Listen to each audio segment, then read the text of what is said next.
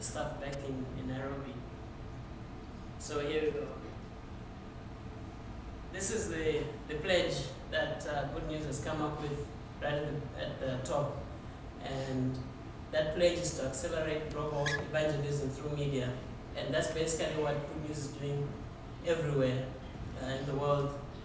And before that pledge came along, there was also the scripture from Corinthians, 1 Corinthians, about communicating the gospel by all means possible. And Paul was a master at that, at communicating the gospel to different people in different ways.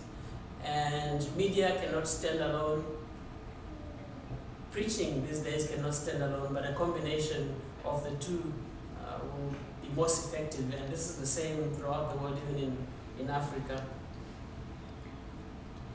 What do we do in Nairobi? Basically, we are serving the church. We're serving the church leaders, we're serving anyone who's wanting to spread the good news, anyone who's wanting to spread the gospel is open to come to us if they want to use media to help accelerate what they are doing, to help reach more and more people in a world that is now basically media frenzied.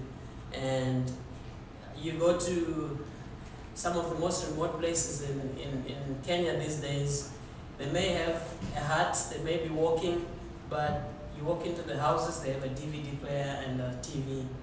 And so media has infiltrated every aspect of our society, even in Africa. And so as Good News, we are there in Africa to try and capture that movement and to communicate that gospel to everyone who has access to that media. In the recent past, we have tended to focus a lot on the youth. Africa is a very young nation, and there are all sorts of statistics that are out there about the demographics of the African continent. But a rough demographic that is kind of thrown around is that over 75% of Africans on the continent now are under the age of 30. And that has a lot of implications on how you can communicate to that age group and how you can reach them with the gospel. The tools that we prepare, the different things that we do, were the things that we showed you in the video at the beginning. And all of them are geared towards discipleship, evangelism, and leadership training in some way. And the only difference is the audience that you're targeting, what do they respond to the most.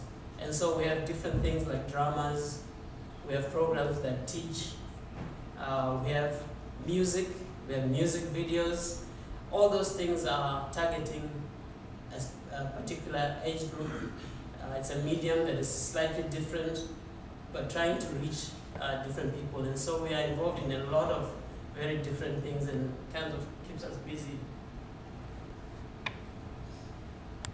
This is the GNPI family if you come to Africa. And we were all gathered at our house. This was taken last year, the staff and all their family.